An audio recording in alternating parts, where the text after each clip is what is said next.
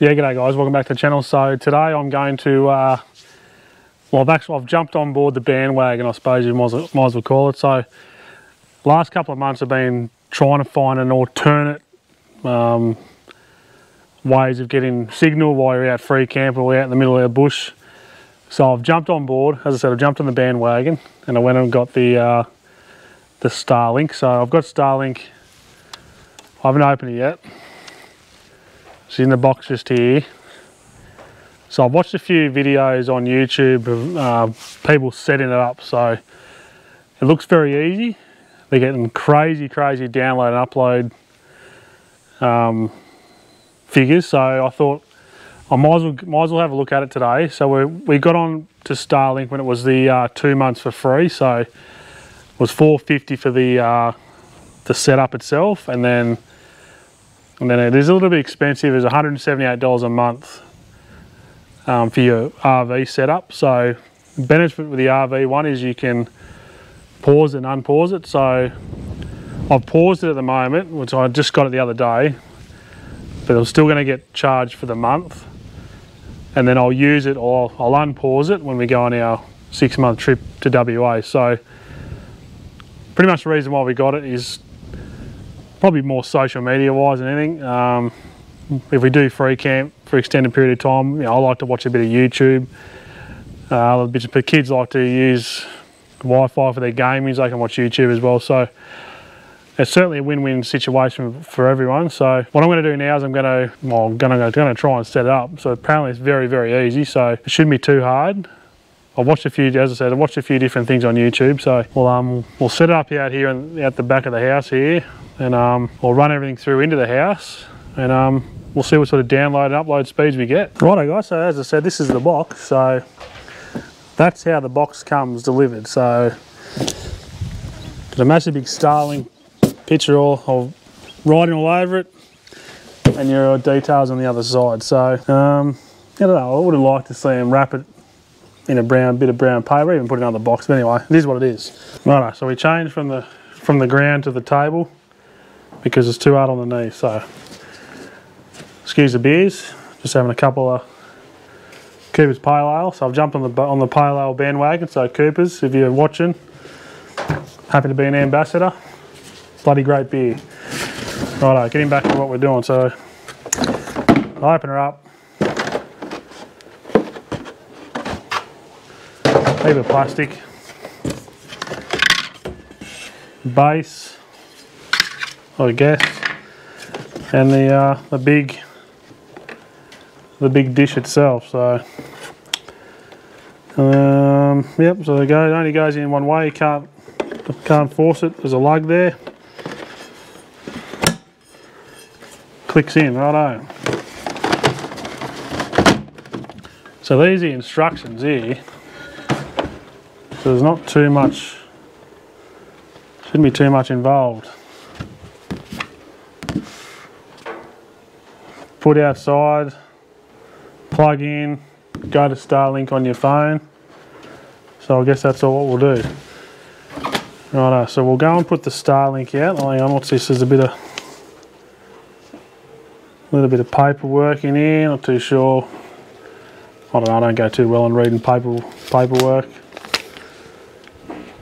Anyway, if there's anything interesting in that, I'll let you know. Righto, so this is I guess that would be the router itself.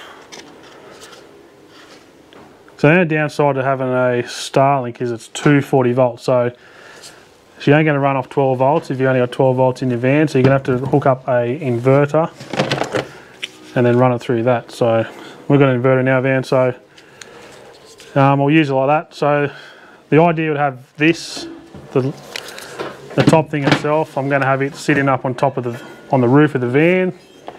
Now you can get different mounts and other different pieces, but I think I'll just sit it on top of the van. I'll just run the cord back through the hatches on the van, and then that'll get us our internet hopefully. So I don't know, I think there's probably say 5 meters of cabling there, I would imagine. Anyway, we'll I'll just turn this around. Excuse the camera work here. Hopefully you can see what I'm doing. Righto. So I need to have open view of the sky with no trees or no roofing around. So I'll move it. It's at least 5 metres away from the edge of the roof. We'll sit that down there. We'll run our cable back in. As I said, I don't know, it must be, if it's 5 metres I suppose, it might be even more than 5, maybe 15 metres. Right, so I'll unwind that, I'll get it inside. Actually, I'll get it over to a 240 volt power source, and then we'll turn it back on from there. Right, so I've just plugged the bottom in from the dish. So it's got waterproofing bits and pieces all over it, so obviously it only goes in one way, and I wouldn't submerge it in the water. So, and that one would only go one way, which it does, and that goes in there like that. All right, we'll go and hook it up to 240 and see what it does. All right, we'll just use the 240 outside. Plug it in. Click the switch. All right, we've got a white light on the bottom. Righto, so I think the next thing we have to do is to go onto the app itself. So I'll jump on the app and we'll see if it works. Hopefully, so far very, very easy. Yeah, righto guys, so I'm just going to show you how to do it like this. I don't know how to put the phone onto the screen itself. So if anyone knows, let me know in the comments. So what do we do? Start setup. Right, we're going to select our dish. Oh, hang on. So the thing's moved, so it's facing up into the sky now. So it was facing back towards the house as before. So I think mine is I'm going to say that one there. Hang on, I'll get back over here. Righto. So I'm going to say it's that one there. Looks very similar to it. We'll confirm it. Find a location. Check for obstruction to find a location. I'll have a location. That'll do. Plug in your Starlink. Yeah, righto. So I've done all that. We'll hit next again. So we want to connect to our open Wi-Fi settings. So I'm guessing I go to Wi-Fi, turn it on.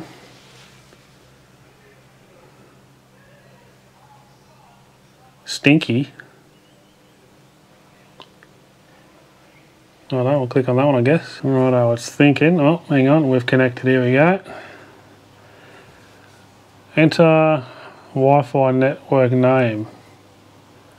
I have to create all that sort of stuff. Righto, well I better go and create that. I won't show you on here. Yeah, righto, so I've created I guess an account and a password. So if I go back into Starlink itself, oh, so it's booting. Yeah, righto, so it's been probably a couple of minutes now. It's still waiting, it still says it's booting up. So I guess you just got to let it run through. It's I don't know, it's booting up. So I'm just going to have a beer while I'm waiting.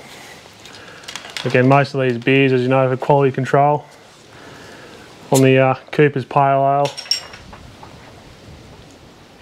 Anyway, I'll come back to you guys when it's ready to roll, I guess. Cheers. Righto, so we're online. She's this is what it comes up with. What's we go statistics? No idea what that means. Settings. No about settings. Righto, let's go speed. What are we working at?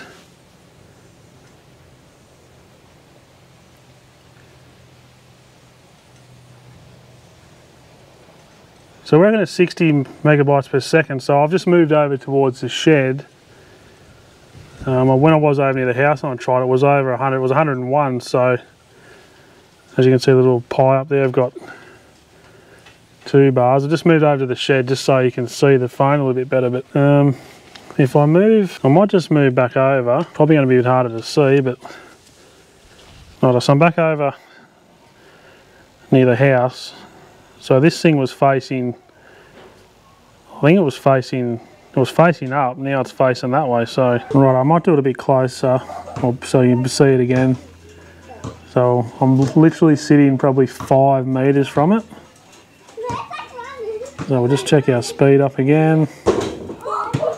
I'll do a bit of a test on how far I can walk away from it.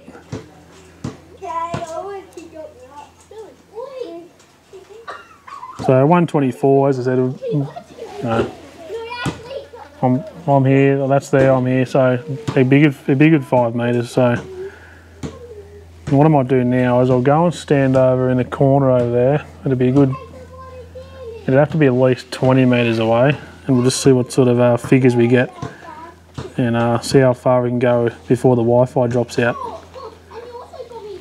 But before I do that, I'm going to jump on my own website. So everything works. It loads very, very quickly. So if you haven't watched how to make a Jaffle Maker, get on that. It's a bloody ripper, that one. If you haven't watched the DIY installation canopy, get on that one if you want to do something with your canopy. But anyway, I'll go and walk over, as I said, over that corner and see what happens. Yeah, right guys, so I'm over in the corner. So I'm about 30 meters away from the dish itself. So I'll click on Starlink. I've got 2 bars on the Pi. We'll click speed from here. So it must work better as the closer you get. So I'm sitting on around 80, 86, 84, so 90. So I'm at 90. So I've gone 30 meters away and I'm at 90 megabytes per second. I don't know if you can, see that. Hang on. If we get in there, this tree here, there's no glare. So 90 megabytes a second. So what I'll do is I'll go on the other side of the fence and I'll move over another 30 meters and we'll see what happens from there. Righto, so I'm 100 meters away from the dish. I did have 1 Pi, now I've got half a Pi. So if I click on speed again, so as I said, 100 meters away. Oh no, I've just lost signal. She just dropped out. Right, so I was saying 20. I was saying 20 megabytes per second, but that's on Telstra 5G. So, so if we move a bit closer, so if I go back into settings, and then go back to Wi-Fi. Yep, it's already still connected. Right, so we're back in, so we probably walked in maybe another 10 meters. So we're at, we'll say 90 meters, 95 meters. We'll check out our speeds again. No, I've lost it again. What's going on here? It's gone up a bit, so it's 32 megabytes per second. Right, I'm back on it now, so I've come back in probably halfway, so it might be 70 meters away from the actual dish itself. Just checking our speeds again. Yeah, right, so we're down to 7.1 megabytes per second, or 12, between 10 and 12 now, so about 8 megabytes per second upload. So obviously the closer you are to the dish, the better you're going to be, but realistically you could set that up 50 meters away, so on top of your van, and you'll go into a happy hour or a happy couple of hours, a couple of schooners. You can set it up there and you can go over, 50 meters away and you can still gonna have Wi-Fi service. So pretty cool. Yeah, right guys, so that's the setup of the Starlink. So pretty simple. So far very happy with it. I'm getting 100 megabytes a second download. I didn't actually look at the upload speed, so it's going to be right up there too. So I'm in Temora, New South Wales, so not too far out of town. So there's no trees around. It's only the house. The closest neighbour's probably 500 metres away. So I'll be definitely interested to see what it looks like when I'm we're out in the middle of nowhere and the closest place is 100 k's away, 50 k's away. But if all you need is satellite, open area, away from trees, away from buildings, and direct line of sight to the sky, there's no reason why that bad boy's not going to pick up internet anywhere we go. So anyway guys, if you've got any questions on that, super simple to set up. Every time you watch sort of stuff when they set them up and it's like, oh, that's all it is, it was, you're like, yeah, no, it's gonna be more to it than that. Super duper simple. So far, highly recommended, but as I said, we'll use it on our 6-month trip and we'll give you a bit of an update a bit further along, and we'll let you know what the situation is, and if I still recommend it. But so the reason, as I said before, the reason we got it was for our socials and the ability to pause and unpause it. That's why we got it. So I'm super keen to try it out, especially in Western Australia when you're in the middle of nowhere, away from everyone, and you can still jump on YouTube, still do a bit of social and that sort of stuff. So yeah, righto guys, so just before we go, I thought I'd just quickly tell you. So I've just went into settings. So it's got a stow setting. So you go to settings and you're on your app on your phone, and go down sort of 3/4 of the bottom and click on stow. So click on stow, click OK. Yeah, right, so it tilts the dish itself. So it was on a sort of probably a 45, now it's stowed it to nearly straight up and down. So any questions, as I said, hit me up, drop it in the comments, we'll go from there. But yeah, as I said, very simple to set up, highly recommended so far. Alright guys, I'm rambling now. I'll see you next time. Cheers.